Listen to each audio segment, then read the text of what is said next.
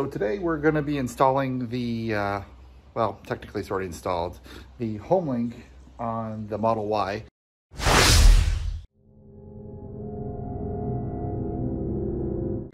Technically it was installed by Tesla, but we have to set it up.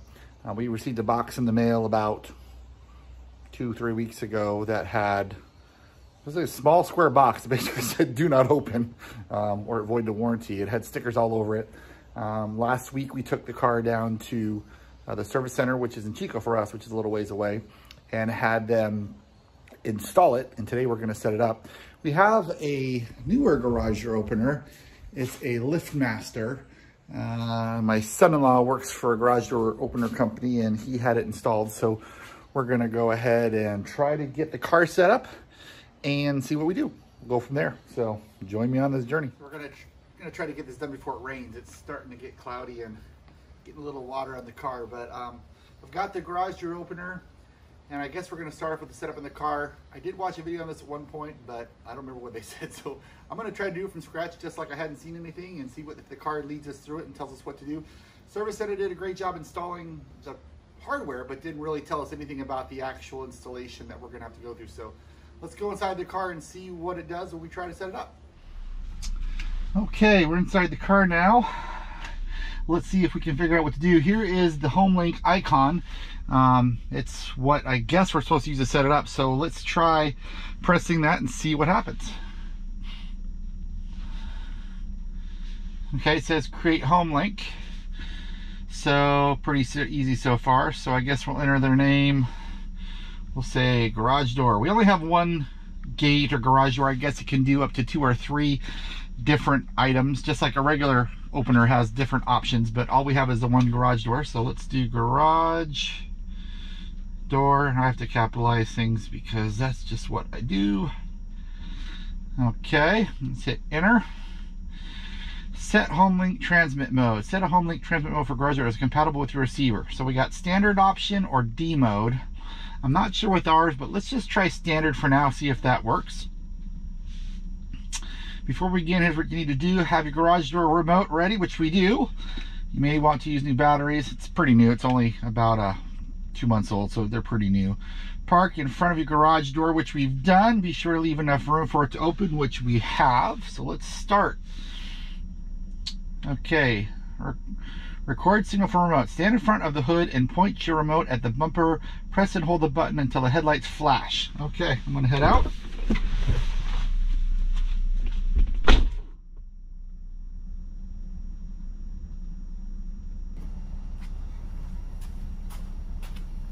And hold down here like it says, see what happens.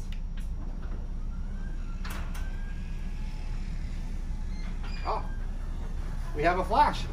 Let's head back inside. All right, recording complete. Tap continue to move to the next step. Press the learn button on your garage door opener, usually located behind the cover. An LED may illuminate that. If you receive quick train, you can simply tap the continue button now. I'm not sure if it is or not. I will go check.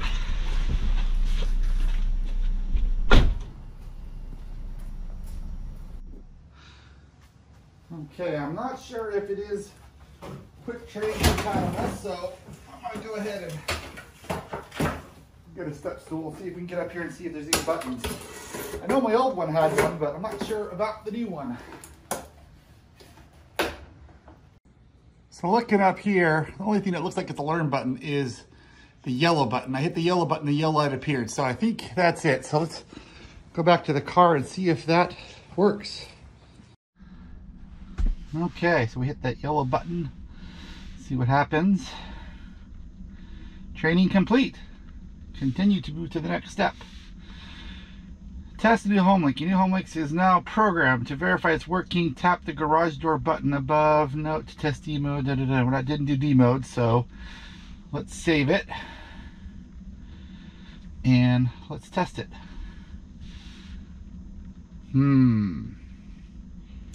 It's not doing anything. Let's close that out and try hitting it again. Nope. Not doing anything. So Let's go back to our settings and let me do some looking, see if I can figure out what we did wrong.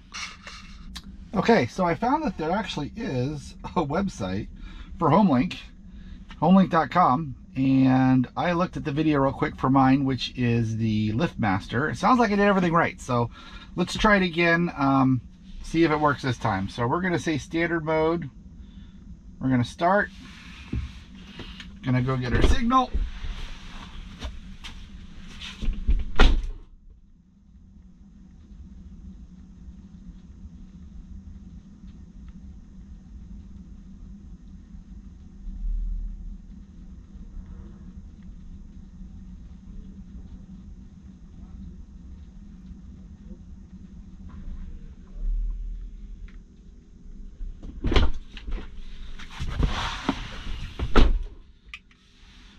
Tap continue to move to the next step.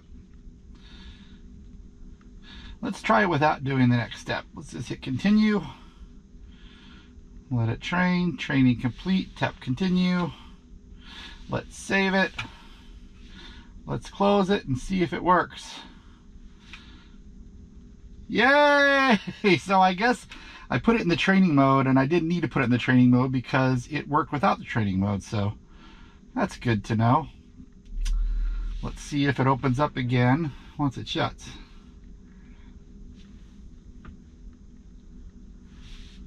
There it goes. Okay, so good to know we did not need to hit the training mode on our garage door opener. That was extra, and it probably caused the thing to think so it wasn't able to continue working. So next step I'd like to do is I'd like to set up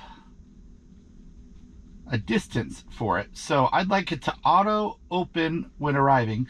You can either auto fold mirrors, which we don't need to. There's only one car in a garage, and that's my wife's car. Auto open when arriving, and I like that idea. I don't know that I want to wait when it's 70 feet.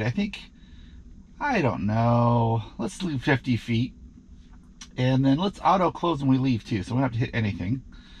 And I guess at this point, let's chime for auto open. Yeah, I like that too. So there's also option to chime for auto open, auto close. So that'll be kind of nice to know that it sent the signal and it received it. So let's program that. Oh, maybe I don't need to do that. I guess I've already marked the settings, so it should save it. So let's get out of here. Let's go back in and see if it saved those settings. It did. So it's got the chime, the auto open, auto close. So that looks good. So let's test that now and see if that's going to work. Coming around. Here we are. Oh, yeah, even tells you auto open, and it gave me a countdown for feet. Okay, that's pretty cool. I'll have to look back at that. It said 10 feet, 5 feet, and that's about a perfect distance for me. So that way I can get in. Look, I don't even have to stop. It's perfect distance. All right. Okay, you're leaving for the day.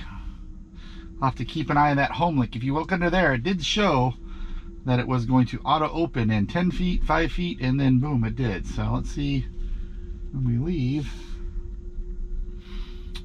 It's about now is when it tripped it, so I don't see it tripping it.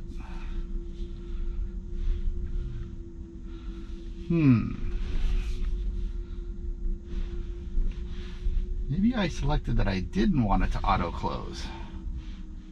Let's put it in park.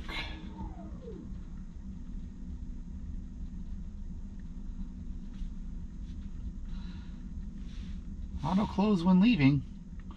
Huh. Not sure why that's not working. Make it 40 feet. Oh, it did say auto close in 20 feet. I just hadn't gone far enough. That's what it was. So that may be too far.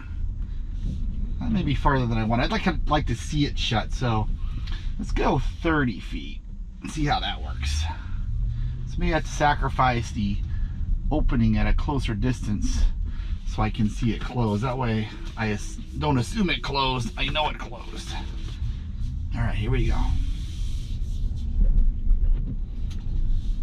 Okay, garage door. Oh, it's open because it set the signal.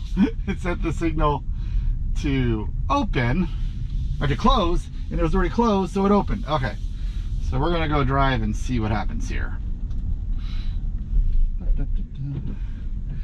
Give it a minute to close. Probably closed about now. All right. See if it opens.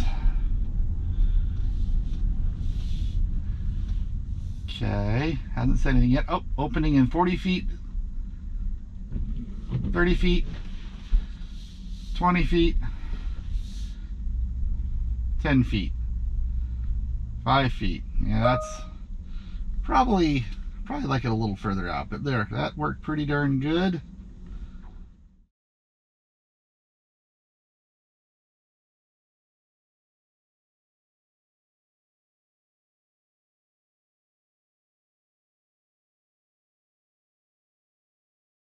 So that's it for HomeLink. Pretty simple with my garage door open. I didn't have to hit the learn button.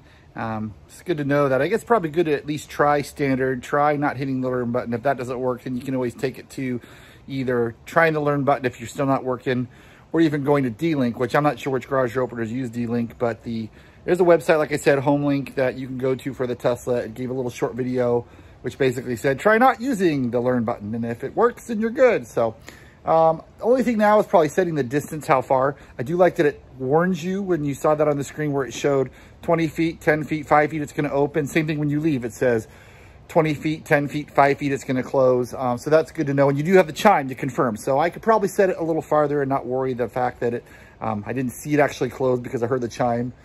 So really cool, HomeLink. Again, it's $300 to buy it from Tesla. You have to get the box. You have to leave the box unopened. If you open the box, you get in big trouble. I'm not sure if it's because there's air in there. Maybe there's nothing in there. Or maybe there's computer parts they don't want you to get dust or dirt on. But if you leave the box unopened, you take it to the service center, they install it for free. And then it's that simple setup when you get home to get it to work. So HomeLink, I think it's great. I love it. I love that I don't have to hit any buttons. And I love that I don't have to get my phone out anymore and press open the garage door. All right, so I wanted to film an update on the HomeLink for the Tesla. You just saw the video when I installed it and originally had it. I think we've had it for 5 months now, 5 or 6 months, and we love it. And I've never had it close when like on the car accidentally. I've never had it really shut when I didn't want it to. And I have set the distance at the maximum distance. So I was gonna show you real quick, we're taking off to go to dinner, so let's see what it looks like in action.